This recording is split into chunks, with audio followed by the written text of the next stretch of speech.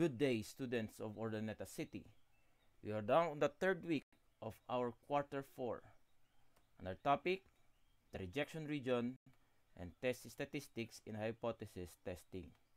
I'm your lecturer, Mr. Jeffrey M. Soriano. And at the end of the week, we would like to master the following learning competencies. First, we would like to identify the appropriate rejection region for a given level of significance when A. The population variance is assumed to be known, B. The population variance is assumed to be unknown, and C. The central limit theorem is to be used. We would like to master also how to compute for the test statistics value for the population mean. So basically, part pa rin ito ng ating processes na mai-encounter in hypothesis testing. So in week 1 and week 2, you have learned the two types of hypothesis, or null and alternative hypothesis. We also learn how to select what type of test statistics is to be used. So now, we would be dealing with how to compute for the test statistics for the population mean. And also, we would like to find out where we could find the appropriate rejection region given the level of significance. So the rejection region in different types of test hypothesis. So it is important in hypothesis testing to determine the level of significance. The level of significance denoted by alpha represents the doubt that the obtained confidence interval contains the population mean. The region that this represents is found in the tails of a probability distribution. This region is called the rejection region. Basically, the rejection of the null hypothesis is implied when the test statistics is found in the rejection region.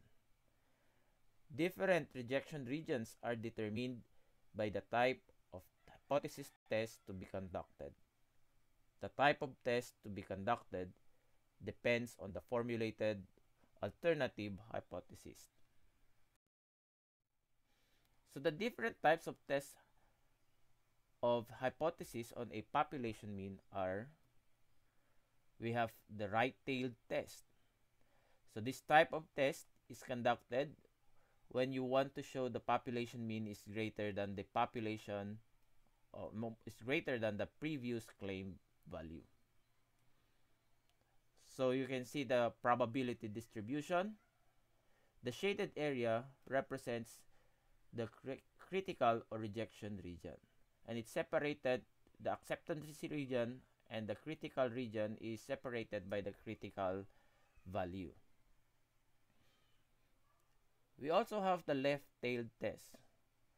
This type of test is conducted when you want to show that the population mean is less than the previous claim value.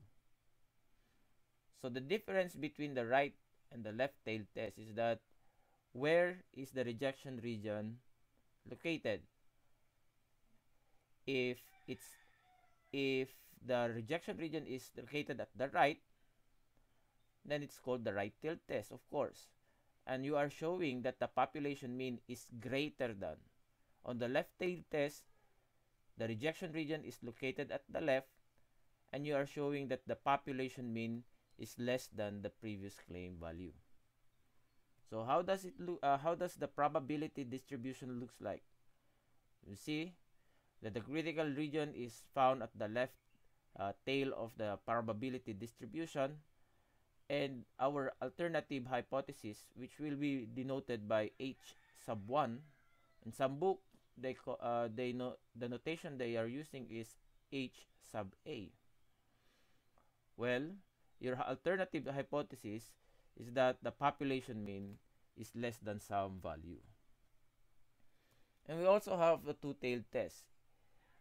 In this case, alpha is divided into two regions.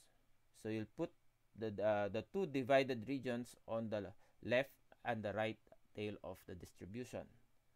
So this type of test is conducted when you want to show that the population mean is not equal to the previous claim value. The probability distribution of the two-tailed test is seen. Now notice that the critical region are found on the left and the right side of the probability distribution. In this case, you want to show that the population mean is not equal to the previous claim value. Let's try an example of this. Let's take a look at some of the problems, and let's see whether what type of test are we going to use. Okay, so in example 1, the average time in a week that the student stays in the library at Palina East Senior High School is 73 minutes, with a standard deviation of 5 minutes, and the population of time is normally distributed. When the new log-in and log-out mechanism is introduced, a sample of 49 students has been found out that the average time they stay in the library is 80 minutes. Now, without even showing or testing the hypothesis, we would like to determine what type of test are we going to use and where can the rejection region be. So in A, if alpha equals 0.05 level of significance is used to test that the average length of time that the students in Palina East Senior High School stays in the library is not 73 minutes, where can the rejection region be?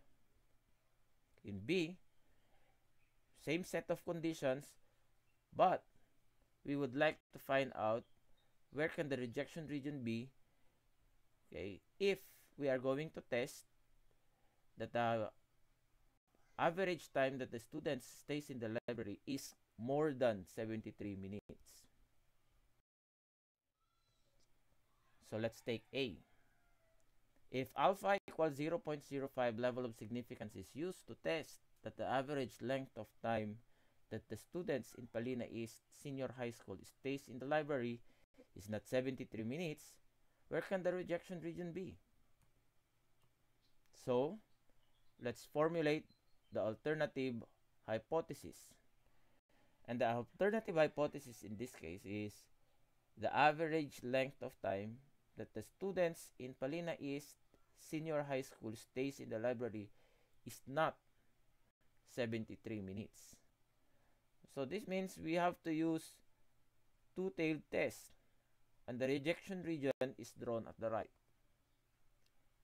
Okay, so those are the rejection regions.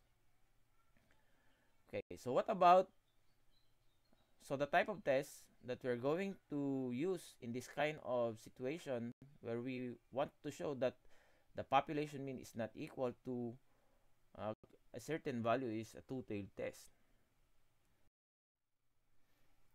So, how about if alpha level of significance is used to test that the average length of time that the students in Palina East Senior High School stays in the library is more than 73 minutes? Where could the rejection region be? So again, we'll form the alternative hypothesis. So the alternative hypothesis is the average length of time that the students in Palina East Senior High School stays in the library is more than 73 minutes. So this entails a right-tailed test. Okay. So to give emphasis on the phrase is more than. So that is why you have to test that the population mean is more than 73 minutes or greater than 73 minutes. And the rejection region for that case is drawn at the right. So the acceptance region and the rejection region are separated by the critical value, and the critical or the rejection region is found at the right since your population mean that you are going to test is greater than some value. Now, one of the processes in testing population mean, in testing hypothesis on population mean, is to find or compute for the test statistics. Okay, so the test statistics when our null hypothesis involves the population mean are as follows. So the test statistics for a sample mean for a large size, when sigma is known or the standard deviation is known and the sample size is greater than or equal to 30, we use the z values in our standard normal distribution. So the value of z can be computed as follows. Z equals the sample mean minus the population mean over the standard deviation over the square root of n. Now in the above formula, if sigma is known, we can use S. If sigma rather is unknown, we can use the sample standard deviation in replace of it. Now in some practices, in some books, they use standard deviations of such data of the previous data. Yung mga nakuha nila dati pa na standard deviation ng ganyang klaseng data, they use it as basis for sigma. But in our case, we can also use S in the place of it kapag normally distributed yung ating value and n is greater than or equal to 30. So ano nga ba ang gamit ng test statistics?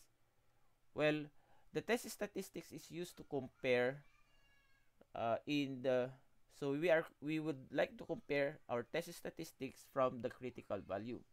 Now in practice, in hypothesis testing, if your test statistics is greater than the critical value, the absolute value of the test statistics is greater than the critical value, or let's say the test statistics is found at the rejection region, okay? Kasi mayroon tayong mga negative values pala dyan at saka positive values. If the test statistics is found in the region, in the critical region or the rejection region, then we will reject the null hypothesis. So basically, in this presentation, we would like only to compute the test statistics. And on the next video presentation for the 4th week, then we're going to use this test statistics, okay, to make conclusions about our population mean.